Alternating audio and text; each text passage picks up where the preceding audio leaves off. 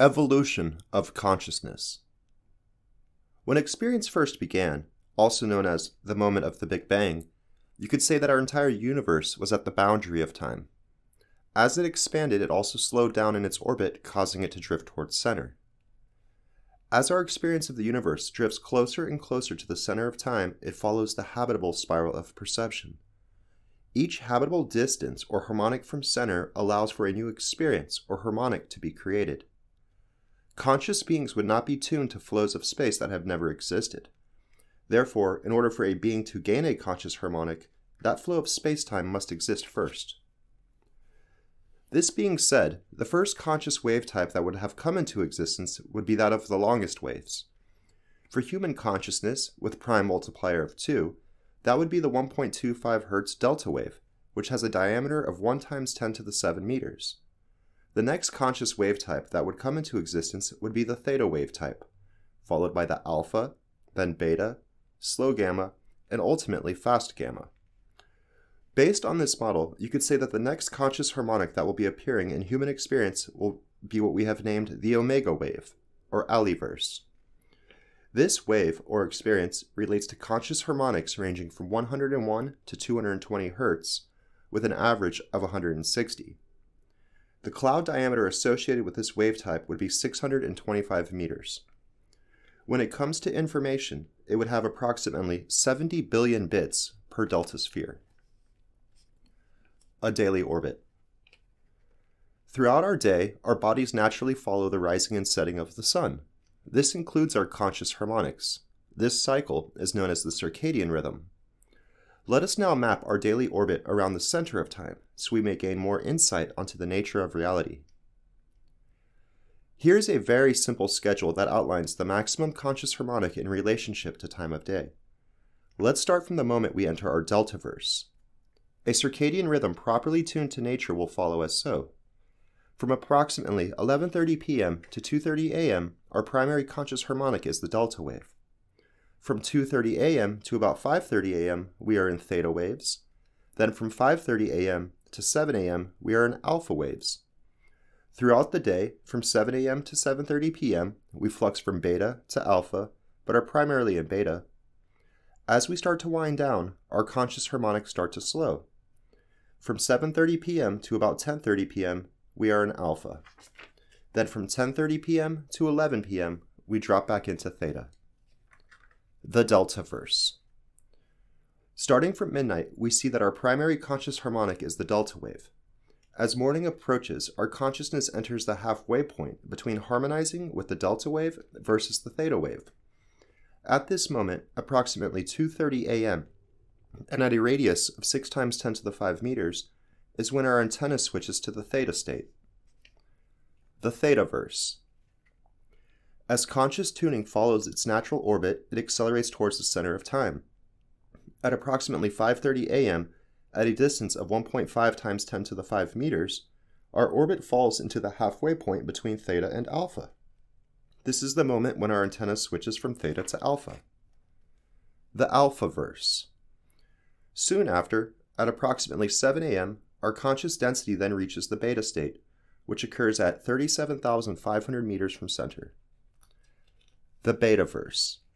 It seems for the next 12 hours, from 7 a.m. to 7:30 p.m., we are in a tight elliptical orbit that passes us through the beta and alpha several times throughout the day. Then at approximately 7:30 p.m., it is as if we have a gravitational slingshot towards the outer edge. This causes us to pace through the theta state rather quick as we once again enter the delta range.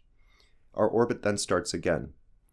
It is also possible our conscious antenna orbits along the boundary line between alpha and beta, and that actions that require more cognitive capability are what trigger the switching between alpha and beta throughout the day.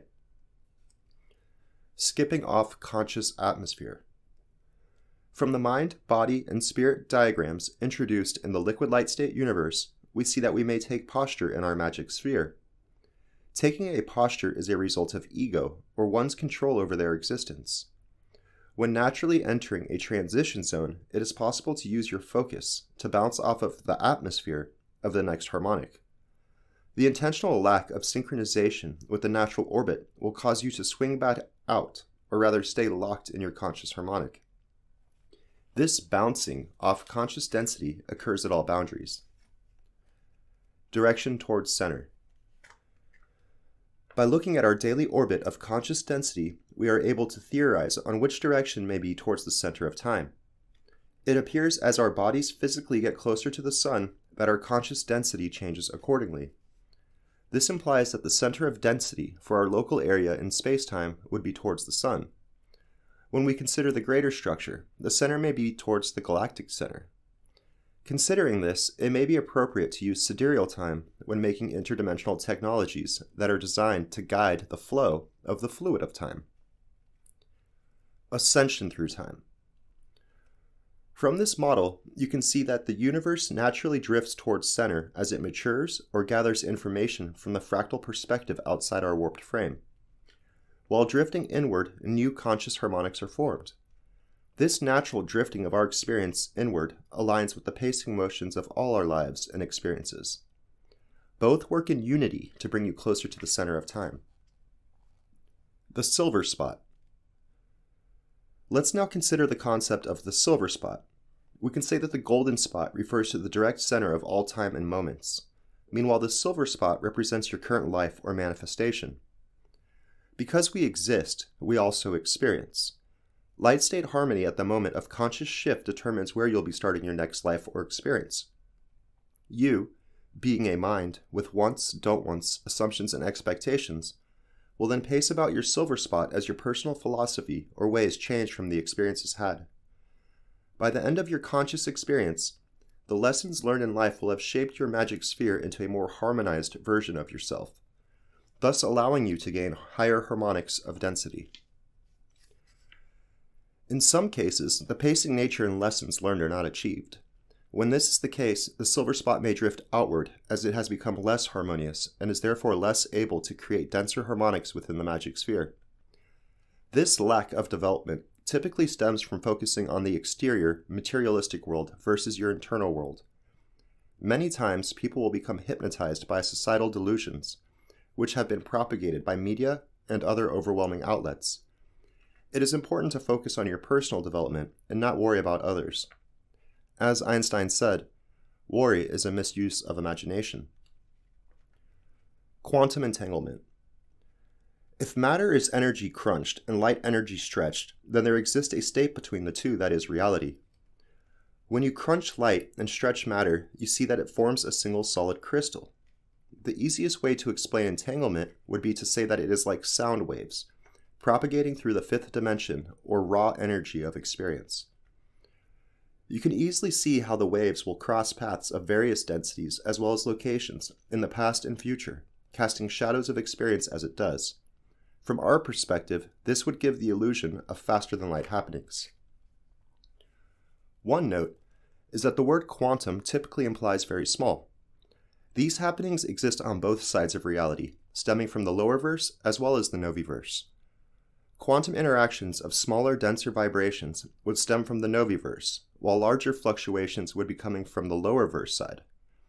These fluctuations occur within our experience as they are harmonics of the perceivable universe, as in factors of our consciousness. Interdimensional geometry. Understanding that our reality of the now moment only exists in our accelerative reference frame and is a function of warped space-time, we may design geometries that exist within all of time and not simply the human experience. The geometries designed would need to be the opposite of our warping factor.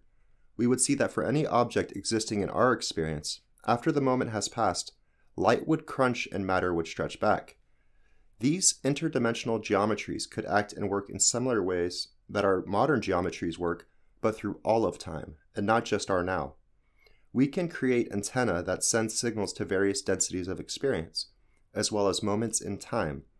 We can design robots that may interact with all of time.